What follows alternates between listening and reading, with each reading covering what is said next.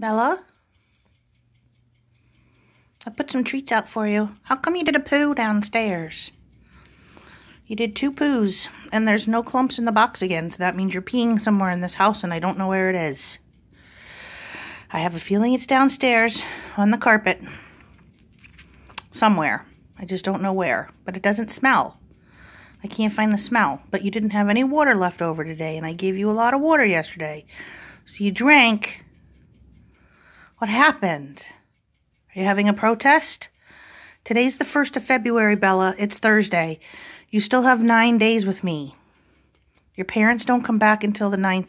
I have you on the 9th, so they don't come back until the 10th, I think. So, we still have a lot of time. Yeah. So you can't be doing poos outside your box. You got to do a poo in the box. Your litter is fresh. There's a note on the door of the shower that says the litter is fresh. And I scoop it every day.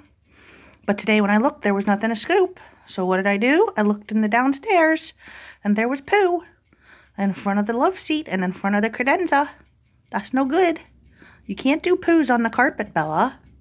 You have a nice clean box. Yes, I see it every single day. And you got to do pee-pee inside your box too, because I don't know where you're doing your pee-pees, but you're not doing them in a box. Yep, you have to learn to be a good girl, Bella. I know your family's gone for a long time, but that's why I'm here. You're not paying any attention to me, are you, Bella? Okay, I'm going to send these 2 videos to your family, and I have to tell on you. Okay, see you later, Belle. Good job, sweet girl.